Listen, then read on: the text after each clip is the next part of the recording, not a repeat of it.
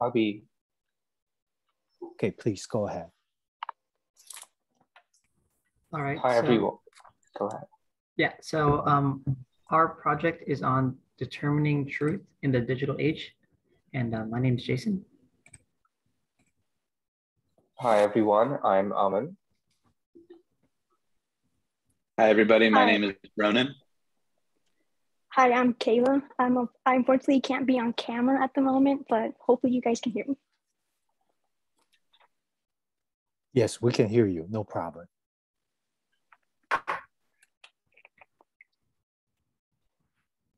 We're really excited to talk to you about what we will be discussing today because it's a very, very relevant topic. So let's talk a bit about why is this something that's important? Okay, so right now there's an epidemic of fake news and disinformation threatening our society. And disinformation is just false information that is spread deliberately to deceive people. And right now it's infecting the public consciousness through social media apps such as Facebook and Twitter. In fact, NPR actually found that 65% of fake news related to the COVID-19 pandemic originated from 12 individuals. So as this volume of disinformation increases, verifiable information gets lost. And as a result, we see an increase in confusion over what's real and what isn't.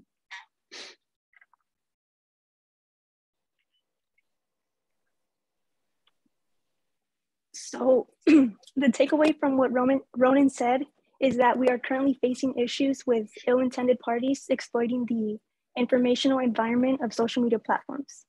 These malicious users intend to spread false information in an effort to advance their agendas, and unless we take action, these parties will continue sowing discord. To combat this, we can immediately think to do one of two things.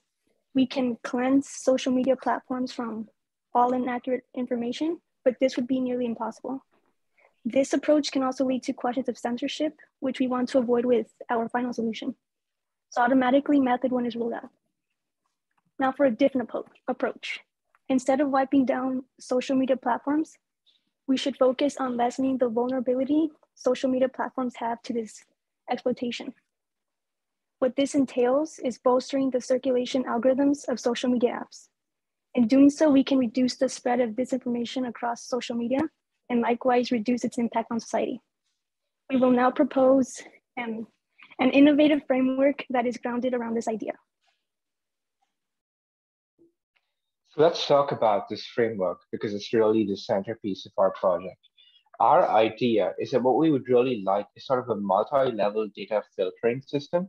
And as my esteemed colleague said before me, we don't want to be dealing with content moderation because we don't want to be dealing with this cat and mouse game of the actual social media platform moderators deleting a post and then malicious actors learning from that and then learning what doesn't trigger those flags. So we feel that focusing on content moderation kind of gets around this issue. So our multi-level data filtering system has two main components to it. The first is that it detects whether a post is fraudulent or put out by bots, which are fake posts or computer-generated posts based on what we call bot activity.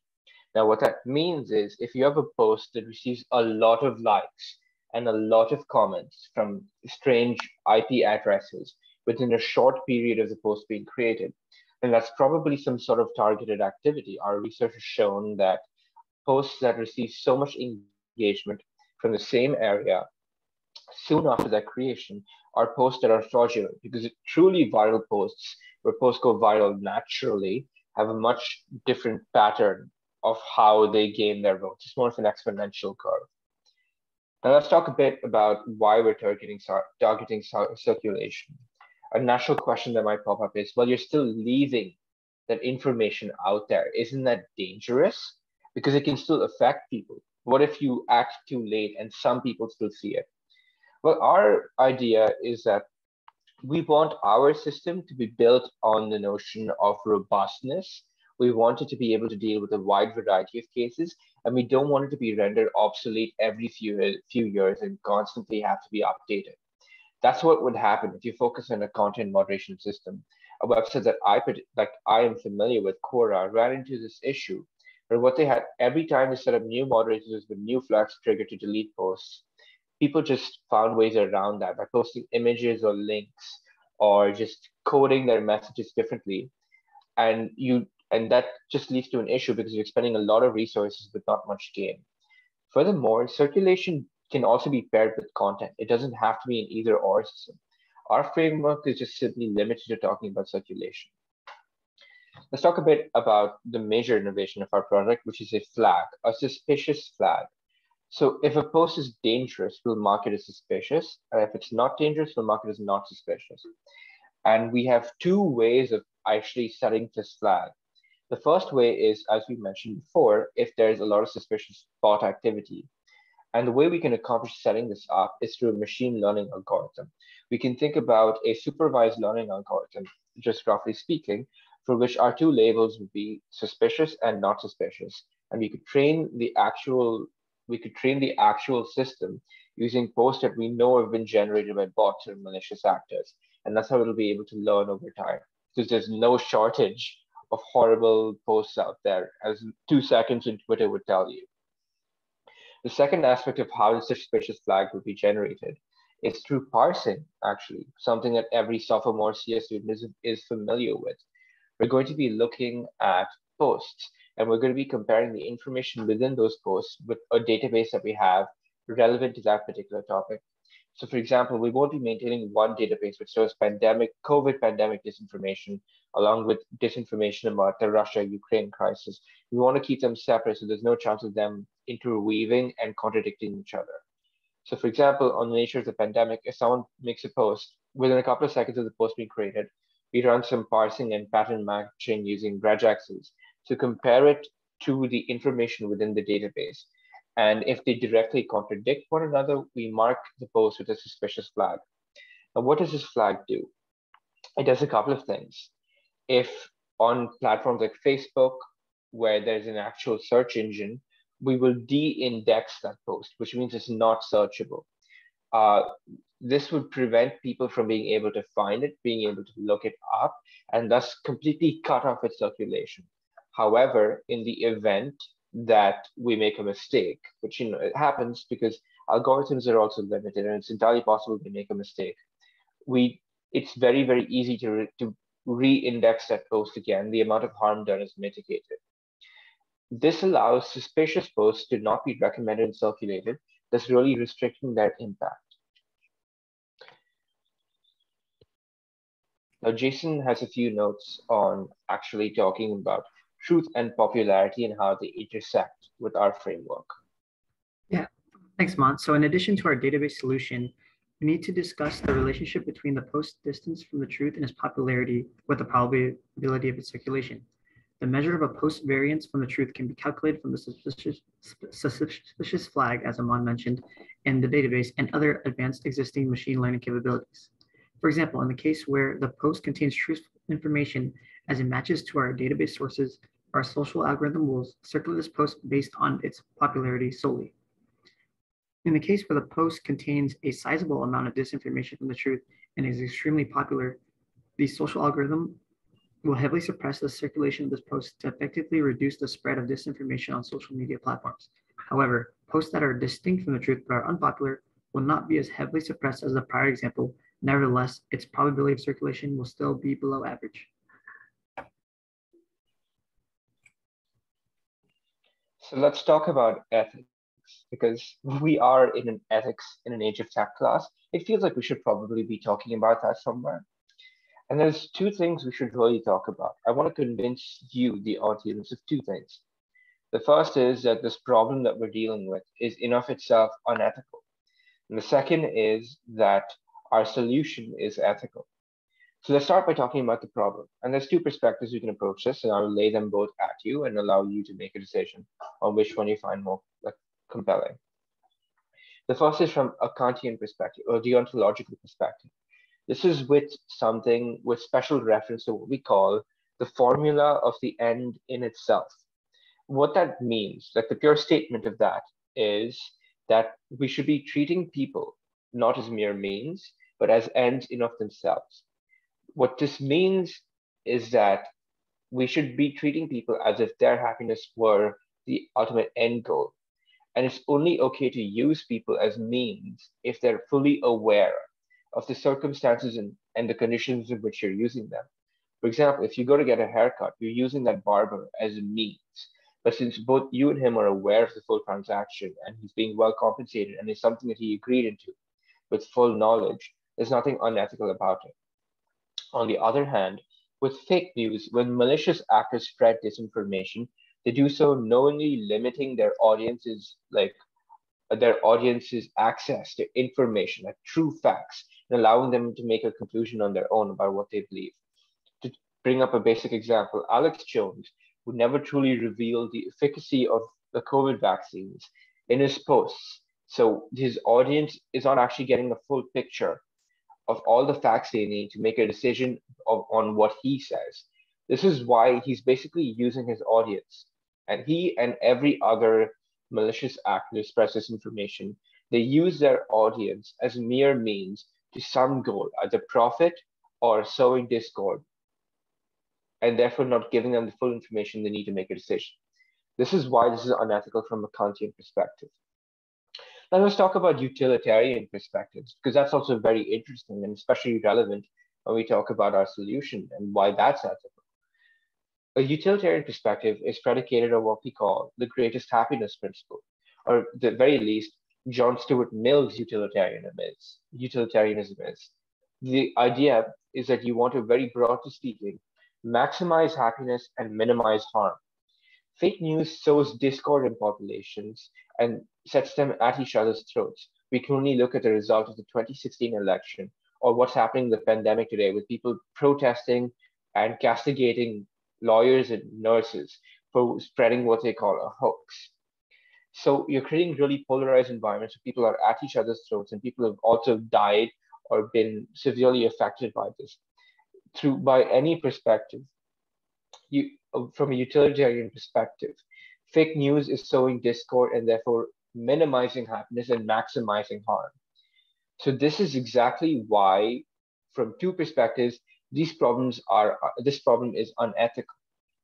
Now, we've talked about our problem, but what about our solution? Is that ethical? Well, there's a trivial and really, really easy answer here, which is if your solution solves an unethical problem, that makes it ethical, which is funny to think about, but it's also a bit unsatisfying. So let's also explore this from a utilitarian perspective. As we said before, utilitarianism is the greatest good for the greatest number, where we define good as maximizing happiness and minimizing pain. Our framework restricts the circulation of malicious posts, which means less people will see them, which means less people will be influenced by them. So we're minimizing pain, and therefore happiness is maximized because discord is minimized. This makes it ethical. Another perspective we want to talk about here, also from utilitarianism, is how does it contrast with other solutions for the topic? How does our framework compare with the existing content moderation algorithms that are today from an ethical perspective? So for example, Facebook and Twitter work based on what we call content moderation, which is if a post is offending, they delete it. Here's the issue. If they get things wrong, they delete a valid post. It leads to more frustration and more of an outcry, because deleting a post has much greater impact than just simply limiting its circulation. Our system, in the worst case, if it limits the circulation of a post that was by mistake, the amount of harm done is less compared to what is done by the existing content moderation algorithms. So not only is our framework ethical, it's also more ethical than the competition. And we want to talk a bit about the feedback that we've received and how we've evolved based on that. And we have Jason here for that. Yeah, so at first our original solution was for companies to circulate the content of posts and compare them against company set tags used to identify disinformation such as hoax with anti-vax efforts. Companies would take down any post that matched these tags and would make constant daily adjustments and modifications to their tags to target disinformation from the news strategies of those that spread fake news. From our feedback, we have changed our innovative solution to a social algorithm with a multi-level database filtering process focused on information circulation with the main reasoning from the idea that fake news cannot be identified without evidence. One of our changes was that users that want to spread fake news will adjust the wording in their post to bypass the chosen keywords of our tags, therefore relying on a company to manually adjust its tags constantly to account for the changes by these malicious users is ineffective due to the fact that it is an endless chase of trying to cover the holes that these users have cunningly found. By having posts validated by our database, there's no way for these malicious users to bypass these restrictions because their posts must directly match the sources within our database. Arguably, the most important piece of feedback was for us to focus on either content circulation or purely content moderation. And we chose to focus on content circulation because it is more effective, especially with the use of a database solution.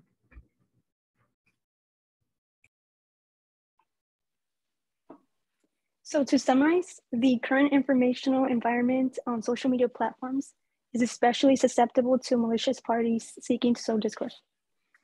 We also recognize how hazardous this rapid spread of disinformation is for the general population. So to combat these issues, we have proposed an innovative circulation-based solution grounded around lessening the rapid spread and overall impact of disinformation on social media. In general, our framework will flag posts for suspicious engagement and surveil the suspiciousness of flagged posts through a multi-level validity checking system. If our framework then determines that a flagged post does contain false information, then its circulation will be restricted. So two favorable qualities with this framework is that the cat and mouse chase between social media algorithms and those that spread disinformation is avoided. Likewise, our solution also avoids any possible censorship issues. On the other hand, one issue that our solution can further be improved upon is its ability to parse the content of videos and photos. To end with this topic of ethics, since our framework will work towards minimizing the circulation and impact of fake news on social media, it is ethical under the principle of utilitarianism. The reason for this is because our goals for developing a framework ensures that its impact will benefit most people, which is a key principle under Mill's definition of utilitarianism. So before ending our presentation, Ronan will now talk about what we have learned from our project and any future work. Thanks, Kayla. So in regards to what we've learned throughout the project, we discovered just how prevalent fake news is in online discourse. We also have a better understanding of the correlation between popularity, engagement, and virality of both posts and posters. In addition to this, we have come to see the importance of developing a solution to fake news based on circulation instead of just content moderation, which was the basis of our original framework. If we had more time on this project, then we would determine the correct architecture for the neural network that handles bot activity and address scenarios where users might try to work around these filters, like posting links to external websites as opposed to placing the disinformation in the post itself.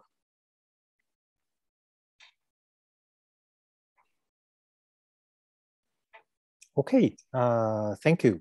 Very good. And I will start to ask you a few questions. In fact, in your case, it's probably some of the comments. So for discussion, okay, some of the suggestions I have. Okay, number one, you actually mentioned something which I think is very important, very interesting. I think you said something like any solution or something, I forgot exactly the wording, that any solution that solves an ethical problem is going to be ethical.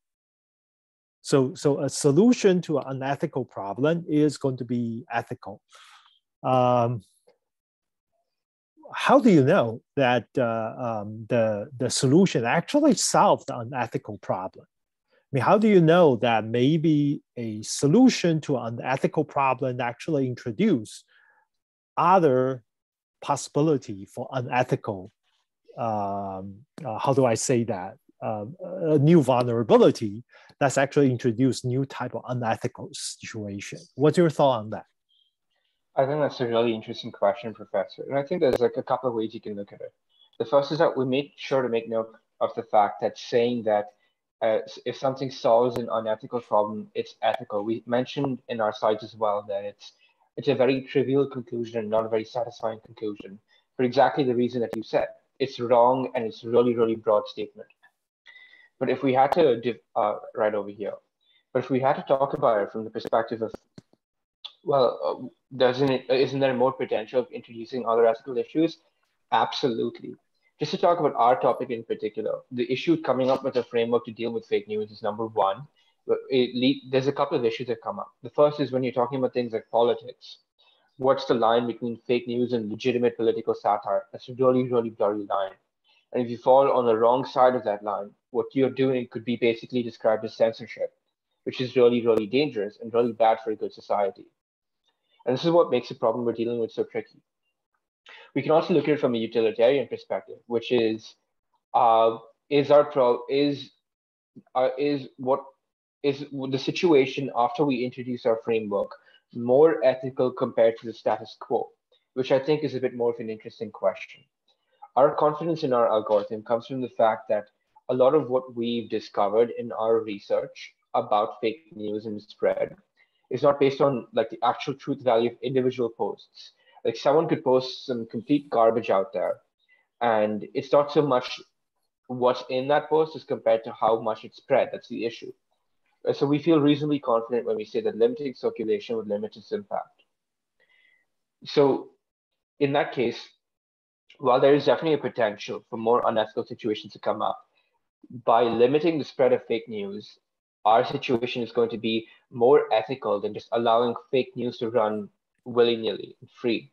This is not to say that the ethical issues that could come about as a result of our framework are insignificant. They're not, and they need to be addressed, and they're important questions. But it's to say that it's at least better than what the situation would have been otherwise. I'm sorry, I hope I answered that question. Sure. I mean, it's an interesting statement when we decide whether it's ethical, as you said. It's actually have a lot of, I would say, a lot of things we need to consider. So let me actually just follow up my own question. Now I ask the next question.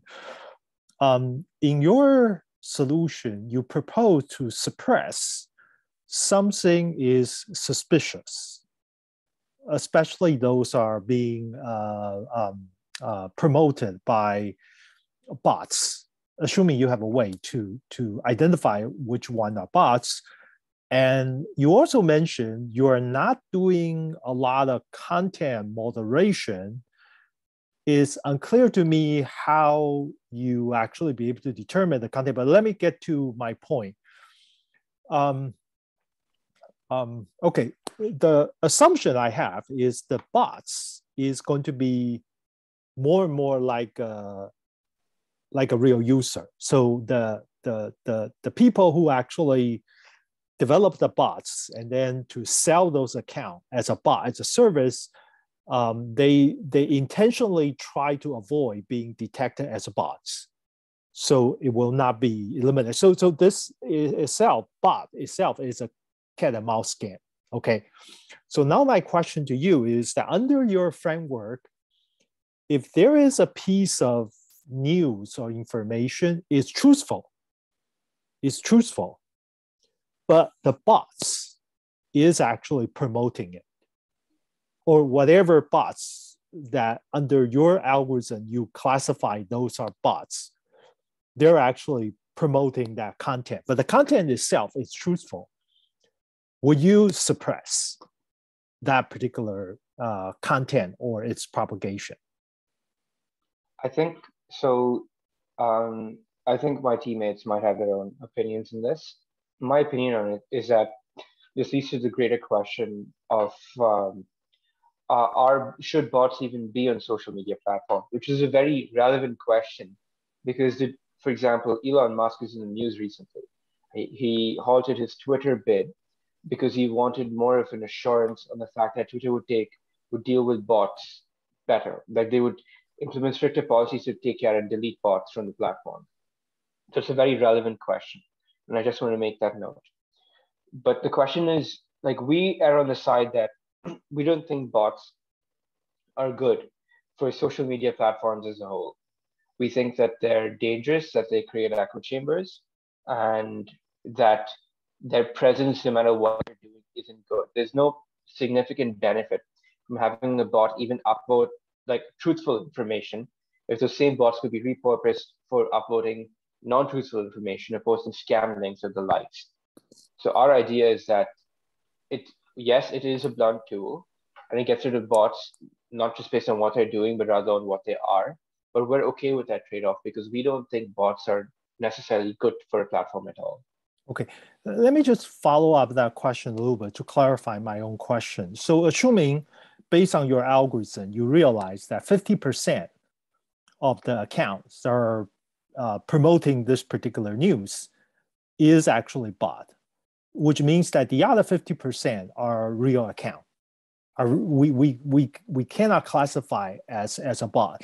So assuming this 100% are actually promoting a particular news, so how are you going to do with that news? Are you going to suppress very hard in its propagation, or you're going to just remove the contribution of that 50% bots, but still consider that 50% the real, you consider the real user and their contribution to the popularity, to the circulation. So my question is, are you going to extra suppress? Let me actually just tell you that what's the pro and cons about it. It's a very interesting challenge, because if that news is actually false, because if it's false, the bot already influenced the real user, and the real users start to populate, try to make it popular, try to circle it around. And so in that case, you want to suppress it. But on the other hand, if the goal of the bots is try to suppress the propagation of true news, say this news is so important for our society to actually be able to respond to COVID or whatever, and the bot is actually has propaganda based on your algorithm. They're actually trying to make it looks like it's bot promoting it, and such that you suppress. So you're actually potentially suppressing the propagation of some true news, and it's actually going to be really valuable. So there's a two sides of the coin, and that's why you said when you actually come up with a solution to an ethical problem, an unethical problem, and that solution might be used by the bot to actually achieve another unethical goal. So right, so what you think about that? If any of my teammates want to say something, they can go ahead. Otherwise, I can follow up later.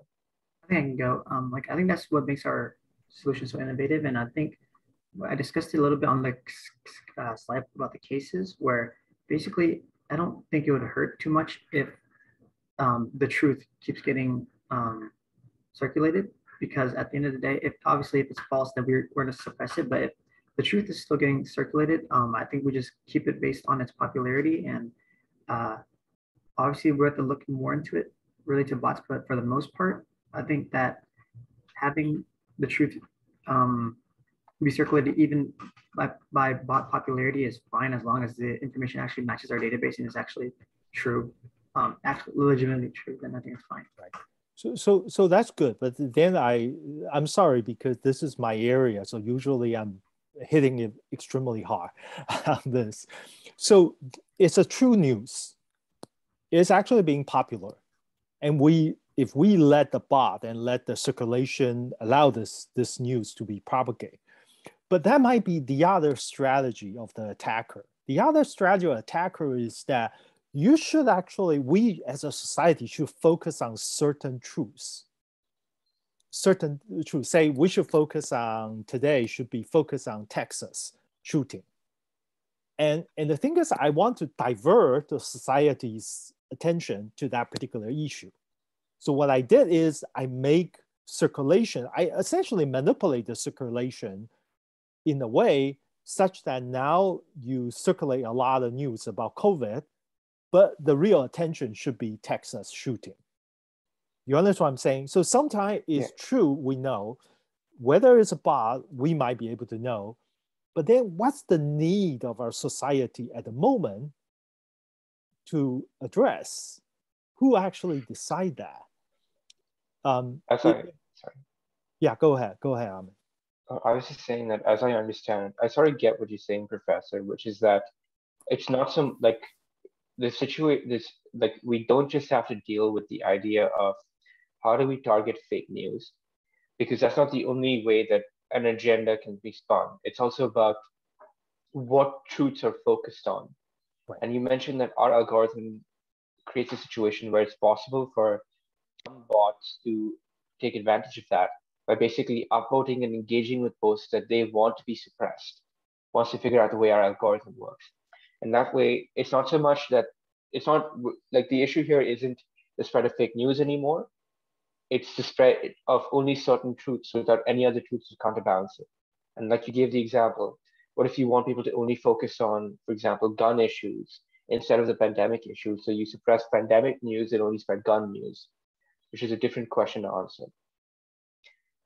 I think that's a difficult question, and it's something we were also thinking about in our report, and one of the things we mentioned at the end of our report was that an idea we were encouraging was a switch from a suspicious flag to a suspicious gradient, which would alleviate some of these issues. The idea is that instead of it being a binary 1 or 0, this is suspicious, this is not suspicious, we have a suspicious gradient where a sliding scale from not suspicious at all to this is really, really dangerous. And posts could be like shifted up and down on that based on bot activity. And this would still give people, and since this is a multi-level system, what we would do is we'd have a suspicious gradient, and on top of that, we'd have our database, which does the pattern matching and like regex checking to check the validity of that news. So in this case, number one, if you have a situation where the news is false, the database will catch that, even if there isn't a lot of bot activity, and the post will be suppressed anyway. But if, let's say, the news is true, and there's a decent amount of bot activity, but not a lot of bot activity, then we don't suppress the post completely. Instead, we have a gradient where it might be recommended less than usual, but it doesn't mean it's not recommended at all. So we still give it a chance to become viral naturally. And I think it's a difficult question that you asked, but this is sort of our idea of trying to thread the needle. Right. No, I understand. That's why I said I expect that you don't have a clear answer. I mean, nobody has a clear answer to this question because this is so important, so difficult that the problem of fake news has multiple fronts. That if we're going to come up with a good circulation algorithm, then we need to try to think about a more comprehensive one to address all the cases. So that leads me to two more questions. I'm sorry, I probably asked your team more questions than I normally would because I'm really interested in this topic. Can one of you write down the question in one of the slides and then show it? The first one is what do we like to read? And the second sentence, what should we read? There's two questions. What should we read, or what do we like to read? Okay, the reason I asked these two questions is that based on our discussion, we think it's an ethical decision to let the real user, okay, the real user, not bot user, to drive the circulation of the social algorithm. So essentially what we're saying is that the machine learning is learning what the real user like to read, because that's social algorithm, right? Social algorithms determine that this is what you like, and we try to propagate. I mean, if everybody likes to read anything about Texas, or reading from pandemic, or reading from the celebrity news, that's the first question. What do we like to read? And that's actually what social algorithm circulation has been focused if you eliminate the bots, assuming those are all true user. But in our society, there is another thing which social algorithm could be doing, but nobody has done this, is what I call a more of a what should we read? Because we're ignorant and we're not sensitive to certain issue, corruption in, say, Nigeria, or a lot of this ethical issue in the whole world. And the thing is that we never get explored to those issues which social algorithm potentially can help in circulation.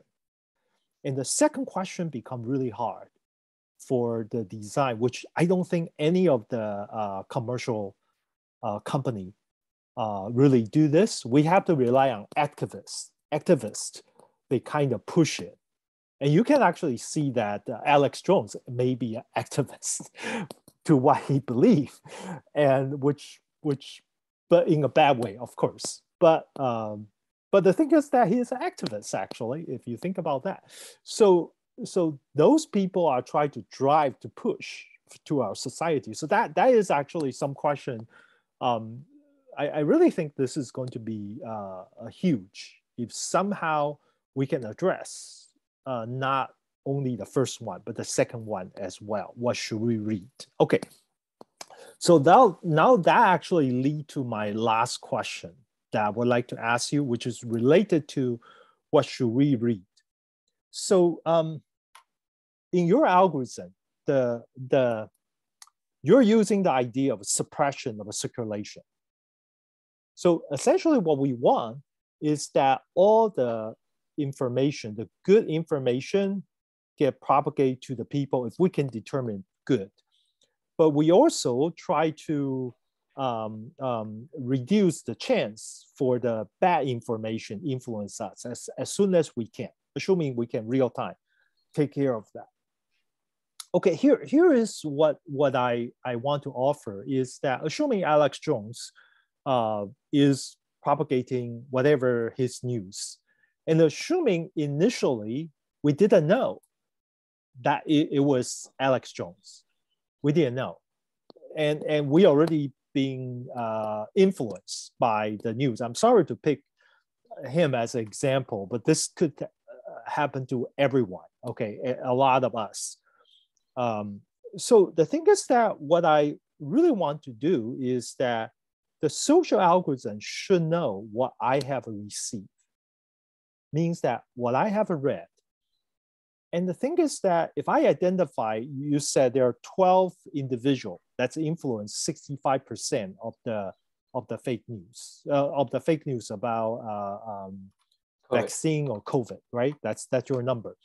So the social algorithm might actually look at the my profile and identify this 12 individual, what kind of news extended, a network of news or information that's actually related to this particular NPR study.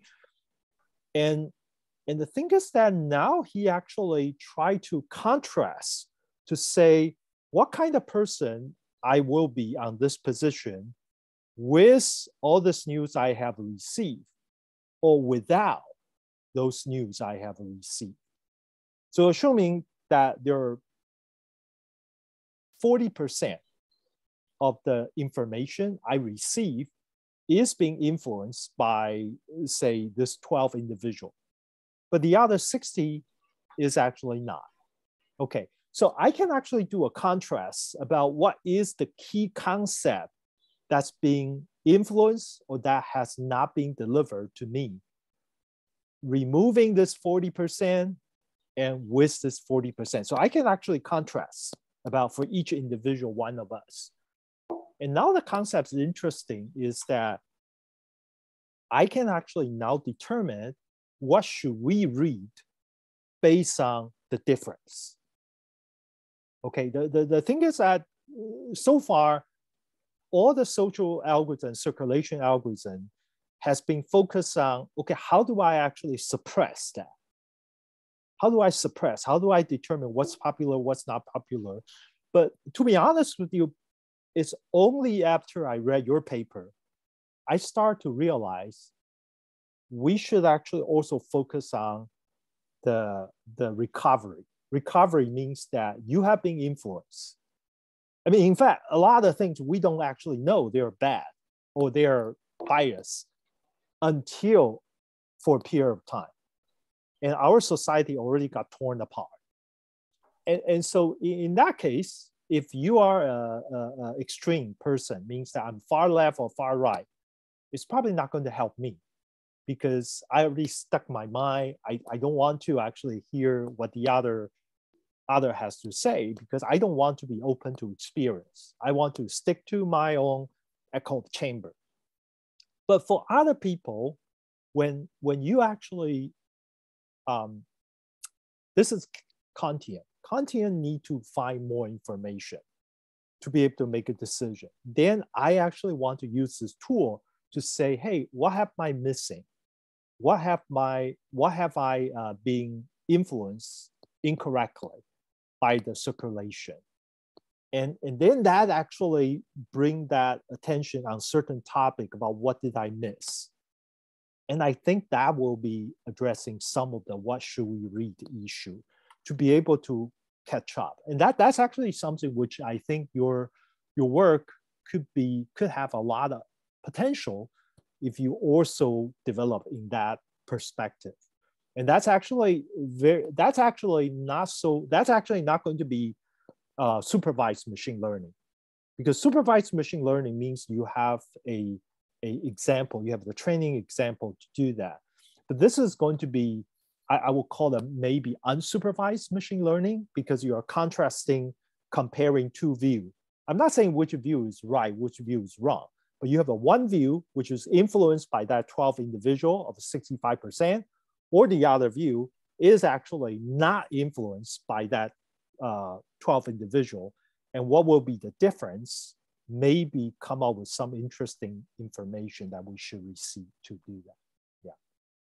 Okay, it's just a comment, not a question. But I think whatever you're doing has a not only important to our society, but it has a lot of depths into that. Is we can use machine learning as a tool, but we also have to think about what is the fundamental of this issue. The fundamental of the whole issue is that by the way, I should actually mention that I was focused on circulation for a long period of time, try to avoid doing content. At some point, I realized that will not work well. I need to actually address both content and the circulation. So that's why it motivates a lot of questions I'm asking. The determination is, what's the purpose of social algorithm or circulation? Is this just try to fulfill the desire of the people, the real people who want to circulate? Then essentially the circulation algorithm is neither ethical or neither unethical, because it's neutral. It's basically just reflecting what people want to do. As people could be ethical or unethical, then the social algorithm is actually neutral. But if we actually think about what should we read, then that question might be even deeper, if that's the design of the purpose. And here, I don't mean we have a big brother to mandate what should we read. I'm actually talking about what have we missed. That's actually if you're interested to know certain topic, you should know what you have missed or what you have been misinfluenced in that process. Okay, so I have no more questions. Sorry, I asked a lot of questions than normally I would. But do you have any comment or any response to what I just said the last maybe 10 minutes? I think it's a really, really interesting question. And I felt like one point you made in the beginning I thought was really sound, which is that we can't just be focused on like trying to stem the bleeding anymore. We need to start actually treating the issue, because there's wounds and we need to treat these wounds if we want it to heal, because our society is divided. And so it's not just about stopping fake news, it's about spreading good news so that people can start to understand one another a bit more. And I thought that was a really, really interesting point. And I agree with it in the abstract, but I think, like you said, Professor, a question that's kind of hard to think about, like how do we implement this? Because like as you said, we want to avoid an Orwellian situation where we tell people, no, this is what you should read. It's also a question, for example, when so Twitter, back in the time of 2020, and there's a lot of election misinformation going around. On all of their posts, they put up like links to official resources on the election, or for example, Facebook, when the COVID pandemic was going on, you'd see a post at the top of your screen every time you use it saying, "Hey, here's a recent WHO guidelines on COVID, etc." They were trying in their own way to put forward exactly what you're saying, just give people good information instead of just dealing with the bad ones. But that wasn't, at least I don't have their data, so I don't know how effective it was. But it seems that it engendered a lot of frustration among people because they felt that they were being told what was right or wrong. And for some people, it seemed to radicalize them further when they would. And so I think it's a difficult question because it's necessary, but it's also about doing it in a way that's subtle enough that it doesn't upset people who are already on one side of this issue, if that makes sense. Right. I mean, we always, when we engineering a system, we always have to consider the psychology, the behavioral perspective of the people, how they will respond to any engineering solution. And that is another challenging issue. How do we really exercise that? I do think that there is a fundamental difference between these two questions on the screen, because this will guide the high-level design about the circulation that we would like to have. Okay, thank you very much. I think, yeah, this is a great piece of work. I really appreciate that. I thought we can get it done in 30 minutes. We use 50 minutes. Okay, that's good. All right, so I wish you all have a good summer, and I'm going to stop recording. And oh yeah, Amen, you want to say something? Yes, it's actually on behalf of someone else. There's someone in our class named Alia Abbas, and she reached out to me because she mentioned that like they're hold the on, cow hold on, group. hold on, hold on. Yes. I'm actually, let me stop recording before you mention somebody's case, okay?